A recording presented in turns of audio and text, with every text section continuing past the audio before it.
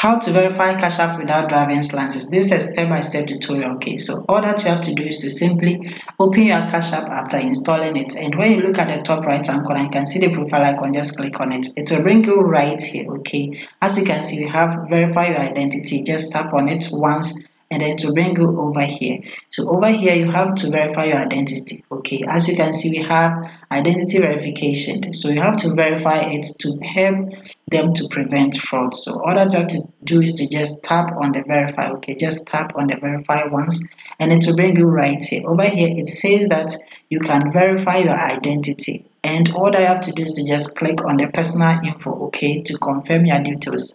So just go ahead and then click on the personal details, and then over here the first thing that you have to do is to first put in your first legal name, then you put in your last legal name. Okay, it has to be the one on your ID card because you are going to confirm it. After that, just look down here and then click on the next. Okay, so after clicking on the next, it will bring you right here where you have to put in your date of birth.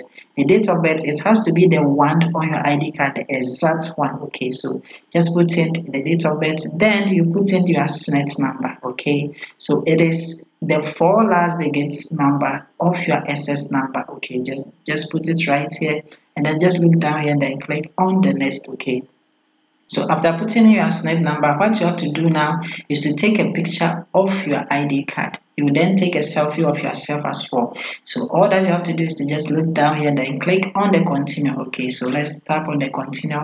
And here is the issue. If you don't have a driver's license, that is not the only thing that you can use to verify. Okay, you don't necessarily have to use the driver's license only. You can go by a state ID, you can go by a US passport, you can also go by a permanent resident card.